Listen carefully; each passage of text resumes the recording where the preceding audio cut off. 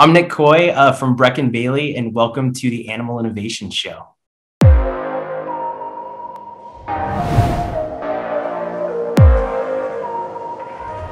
Tell us who you are and how you're innovating and helping animals. Yeah, so we are a fresh dog food company, also a dog products company. I'll explain a little bit about how that works as we go along.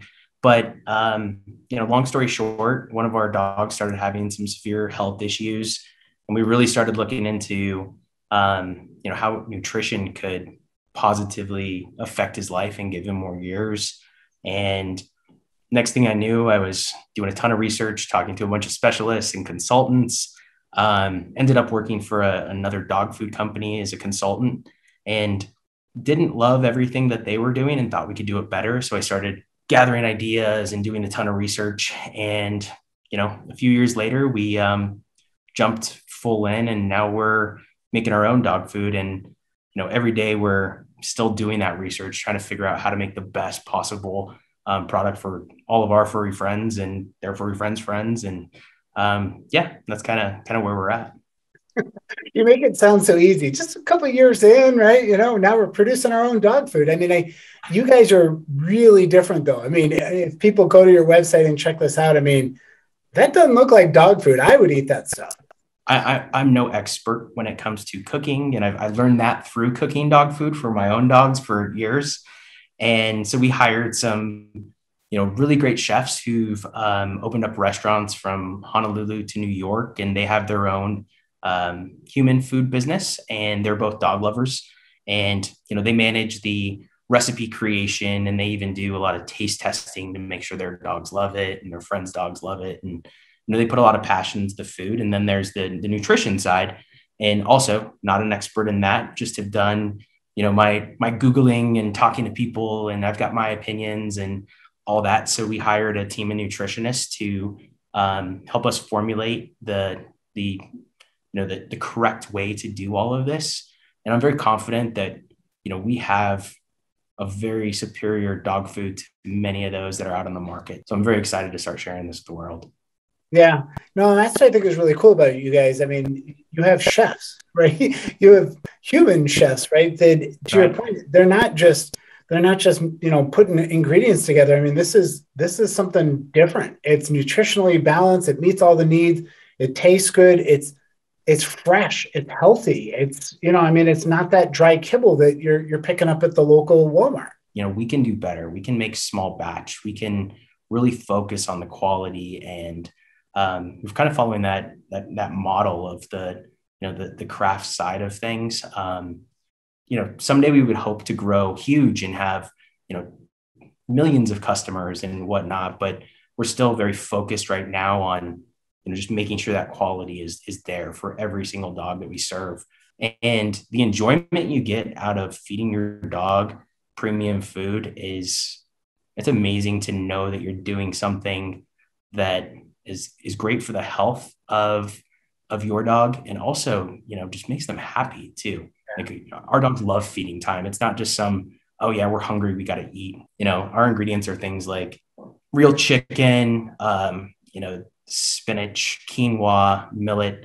We don't use the standard, a lot of fresh food companies settle for things like white rice as their filler. We just don't do that. We're going to use the best grains that we can possibly find. And so right now is it frozen? It's fresh frozen. Help me understand how that works, how you get the product from your kitchen to mine. So next week we're shipping out a bunch of food to our early customers. And, on Sunday, our cooks are cooking Sunday through Monday, and then they're going to freeze it on Tuesday. It will be at our warehouse by Wednesday, and by Thursday, it'll be shipping out to people. Next day air, probably arriving Friday or Saturday for most people. So it's very small batch, quick cooked, right from our chefs to your door. You got to refrigerate it, right? But you're feeding it to the dog. You're sending them a week's worth at a time? One thing that we're very aware of, and being somebody I've tested almost all of our competitors and seen what's good, what's bad. One of the issues is definitely freezer space, especially if you have, a big family or whatnot. So we have a process of how we seal our food to where it can stay good up to, we tell people 8 days in the fridge, but truthfully, we extract all of the oxygen out of that packaging in 14 to 21 days is how long it could last in the fridge, as long as it's not exposed to air. And then in the freezer, it's good for up to about 6 months. Of course, it's to have a profitable business, but at the end of the day, it's to help as many dogs be healthy as possible. So we'll work with anybody on, if it's their dogs are getting 10% portions or whatever, we'll make it work so people can have some fresh food in their dog's life. And I love that, because it's not that you got to feed the dog 100% this, like you said, you've got different things. So a 50%, a 25%. So it can also be a supplement where the dog is getting those fresh ingredients, good taste, but you're balancing it out, like you said, because it is expensive from a cost perspective. So our perspective is do what you can. If you can feed some fresh and help, your dog in that way, let's find a way to do it. And, one of the things I want to make sure to point out too, I mean, you guys are really unique. You really want to give back to rescues and shelters and help. And that's something, that I'm very passionate about. So why don't you tell people about how that works? We have a variety of ways that we give back. So the first way that we give back is we're partnering with shelters and rescues all over the country. And then just a lot of other people that do other things for dogs, like transport or whatnot. Any way that we can find a way to partner with them that is good for everybody, we're going to do it. So the first way that we do is when somebody adopts a dog out from a shelter or a rescue, and they end up buying our food, we give the shelter, anywhere from like $15 to $30 one time, which is very common in our industry for pet food companies to say, hey, here's your finder's fee, essentially. But what we do on top of that is we give a percentage of those sales, up to 3% every single shipment. So if, Fido's getting a shipment every 3.5 weeks, every time that subscription renews, we're dropping 3% back into the account for those shelters. Reciprocal for everybody involved. We're all getting the benefit and we're all helping dogs at the end of the day. And that's what's important. No, and I love that. I think that's really clever. And you're, like you said, you're really just trying to help them. I mean, of course, you got to have a company that makes money in order to stay in business, pay your employees, and keep producing food. But you recognize the bond that people have with their animals, and you're trying to help the shelters and rescues that are working hard to save these animals. So I thank you for doing that. I think that's amazing. What I'm trying to tell all of our employees, investors, our rescues, everyone we talk to is we can't give unless we receive. So we have to become comfortable with making money. A lot of people look at it as, you're selfish because you want to make a profit and these things, and you should just do everything to give back. Our way of looking at it is the more money that I make, the more good that I can do. So the goal of this company is really to give back to the dogs that have, done so much for us. I wouldn't be the person I am if it wasn't for my dogs. No, and I think that's really cool. And I'm excited to see, where this is going to go. But I'm curious, I mean, take us back to the point. I mean, you said you were working for a pet food company before, but, you must have had an idea one day and you just said, I can do this better. I can make a company and a food that's going to make my dogs healthier. Take us back to that point when you had the idea to do this. For years, I've been in startups before. I was a marketing director for a tech company. So I've always been looking for that passion project where I can just put everything into it. And then when our dog Tulo got sick, it just kind of all came together. So I started looking into all the different dog foods and everything that looked good. And I found through that process, I wanted to start my own dog food company that was going to make the best possible dog food out there. And then I realized how hard that was. So I tried to partner and work with another dog food company to launch here in the Denver area.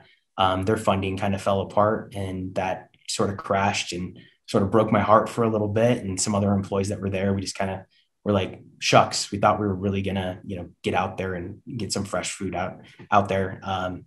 So over the next 2 years, I probably spent 20% of my time just doing research and putting everything together. And then once we got the investors in place, we just went for it. And, just seeing the positive changes are kind of what rolled into the creation of this company. And what's really cool is, I get to meet people like you and our investors. Everybody that we're working with has the same passion that we do. So that's kind of where we're going. Yeah, I love that. I love the fact that you've got a vision for where this is going, and you've got a way that you want to run your company. So it's not a profit first. It's no, this is the kind of company we want. This is the impact we want to have on the world, and yeah, we'll hopefully make money at the same time. Very cool. So now, of course, I know it's for dogs, but I got to ask for all us cat lovers out there. I mean, is that somewhere in the future as well? Is there going to be a cat version of this? I would say it'll come for sure. What I need is I need somebody that has my passion for dogs. I need another co-founder to come in that has that passion for cats, and I want to do it the right way. So I think at some point we will expand into that, but for now, it's just going to be dogs probably for the first year or two. If we're going to do the cat portion, we're going to do it right, and we're going to take our time with it. I mean, it's been a journey so far, and you got a long way to go, but I'm curious, what have you learned about yourself in this process so far? Not to give up. I mean, there's so many days as a startup entrepreneur that you have to do things that you don't know how to do all the time. Yeah, that's been something that's been tough. Like, nothing great is easy. And if you want to accomplish something, you got to put your head down and just do it. Work super hard when we're not getting paid. Like, I'm probably not going to collect a paycheck for 3 years. And that's hard for me. It's hard for my wife. It's, but knowing that the big picture is something that's bigger than just us. That's a cool thing. Exactly. So Nick, I mean, if people are interested, where can they go? How can they sign up? How do they learn more? You can contact us anytime at Breck@Bailey.com. If you need customizations. One thing that we're doing that's a little bit different on that front is we have a fresh puppy recipe. Nick, this is really cool. I'm excited for you guys to launch and just really get going on the journey. And hey, I look forward to what we're going to do together. And I definitely appreciate the way that you're approaching this and wanting to pay it forward and give back and help. So thank you for doing that. And as we wrap things up, we'll remind our viewers and listeners that, if you've got an inspirational idea and a mission for your company like Nick does, and you want to talk about a product, a service, or even just an idea that you've got for how it's going to help people and help animals, we want to know about it. Get them on the show. So just go to innovations.show and fill it out the form, and we'll get you on and talk about it. So thank you again, Nick. Look forward to see where you're going, and really appreciate you coming on the show. Thanks, Chris, and thanks for what you do.